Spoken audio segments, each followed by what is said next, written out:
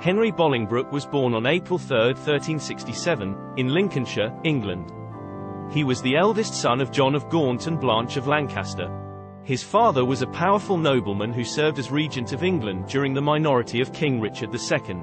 Henry's mother, Blanche of Lancaster, was the daughter of Henry of Grosmont, Duke of Lancaster, and therefore Henry was a member of the House of Lancaster. Through his mother's family, Henry had a strong claim to the English throne. In 1399, Henry deposed his cousin Richard II and became King Henry IV. Richard II was widely unpopular, and Henry was able to gain support from the nobility and common people alike. Richard II was imprisoned and later died, aged 33, probably of starvation in captivity.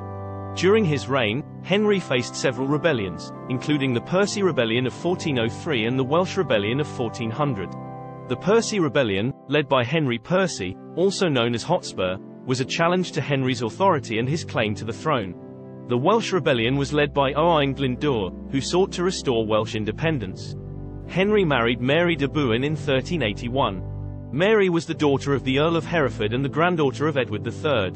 They had 6 children, including the future King Henry V.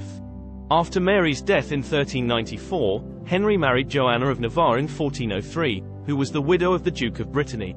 However, their marriage was not a happy one, and Joan was accused of witchcraft and imprisoned for several years. Henry was plagued by ill health throughout his life, suffering from a variety of ailments including leprosy, epilepsy, and gout. Henry was a devout Christian and made several pilgrimages to holy sites throughout his life. He was against the Lollard movement, which sought to reform the Catholic Church in England, and had Lollards burned at the stake. The Lollards believed in the importance of individual interpretation of the Bible and rejected many of the practices and beliefs of the Church. In 1400, Henry was the target of a failed assassination attempt known as the Epiphany Rising. The plot was led by Richard Scrope, Archbishop of York, and Thomas Mowbray, Earl of Norfolk. The plot was discovered and the conspirators were executed. In 1406, English pirates captured the future James I of Scotland, aged just 11, off the coast of Flamborough Head. Henry imprisoned him for the rest of his reign. He also established the office of Lord Chief Justice of England. This position was responsible for overseeing the administration of justice in England and was an important step in the development of the English legal system. Henry believed in the importance of maintaining law and order, and he appointed capable judges to serve in this role. Henry died on March 20, 1413, at the age of 45.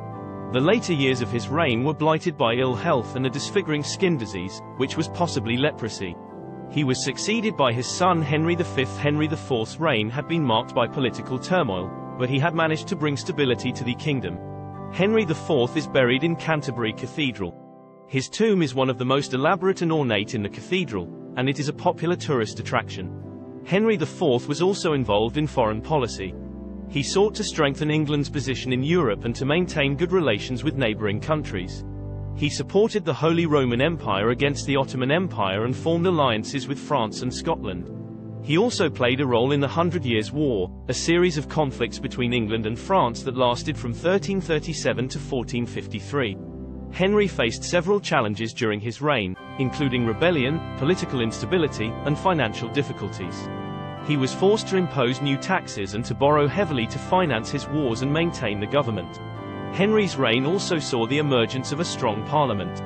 The House of Commons grew in power and influence, and Henry was forced to work with Parliament to pass legislation and raise funds for the government. This laid the foundation for the development of representative government in England. Overall, Henry IV's reign was a time of significant change and turmoil in England.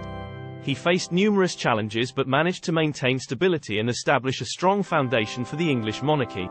His legacy is still felt today in the English legal system, the development of Parliament, and the fact that Henry was the first English-speaking king since the Norman conquest.